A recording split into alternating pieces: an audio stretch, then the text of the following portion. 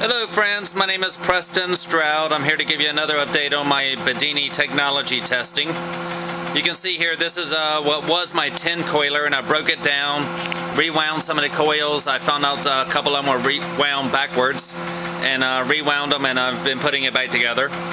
But anyway, I've got what you can see here are 6 coils on it right now. 18 gauge wire with 5 wires on each one. So we're looking at 30 transistors here firing at this moment. Let's look at it back. You can see here all the circuit boards. I've got 10 circuit boards with 5 transistors on each one, as you can see. And I've run many tests on this using some large batteries down here at the bottom. And all the results have been disappointing. The Bedini technology does create radiant energy spikes, high voltage spikes that do charge to the batteries, and it creates more energy in the battery than what we're putting into it when you measure what's going into the battery. However, when you take the cost of this, the cost being the powering battery and what it costs you to get it there, every test I've ever run is showing under unity. Basically, it's taken twice as much power as what I can get out of it. Okay? Even when you do this over and over and over to condition the batteries, it still turns out disappointing. So I have been unable to get any over unity out of this. And this one kit here with this kit and the batteries down here and the test kit over here, I've got over $5,000 invested in this project right now, and I have never ever seen any over unity from John Bedini's technology. But I haven't given up on it. I believe John is right, and there must be something to this, and I'm still testing and trying to find the secret of what I'm missing. Here's another test kit, and I'll show you what I've done recently. Someone on this one's got a 6 magnet rotor that's running, and a coil down here with 3 wires that are running to a little circuit board here. Okay, and what I'm testing out here with is capacitors. Here's a capacitor. Here's a capacitor, and I've got 3 capacitors being charged. Okay, and here you can see a flag right here. 2 copper wires are coming up, and there's a nail going around, and the nail hits the copper wires, makes a connection, and it dumps the capacitors into the charging battery right here. So here's what I'm showing you. I'm pumping 12 volts into this, and with 12 volts going in it, you can see the capacitor jumping up here, and I'm dumping it about every 28 to 30, you can see here. 26, 27, 28 volts. It's dumping constantly into this battery right here. Now, just to give you an idea, I took this one here and ran it up to the maximum capacity into the capacitors, and it ran up to 178 volts. So, you know a 12 volt battery is not going to give you 178 volts.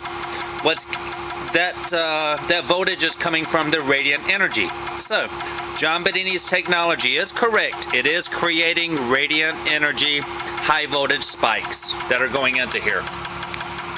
Alright. Over on this side, I've got John Bedini's 3 monopole kit here. Okay, there's a circuit board I've created to go with it. And I've ran extensive tests with that, and again, it does create radiant energy, and you get more energy out of the battery than what you put into it. But when you look at the cost of the powering battery, I still cannot get any over unity out of this. And I've turned around and just recently bought his kit, the new edition, that basically takes this, this is a new kit he's selling for $60, you can see here.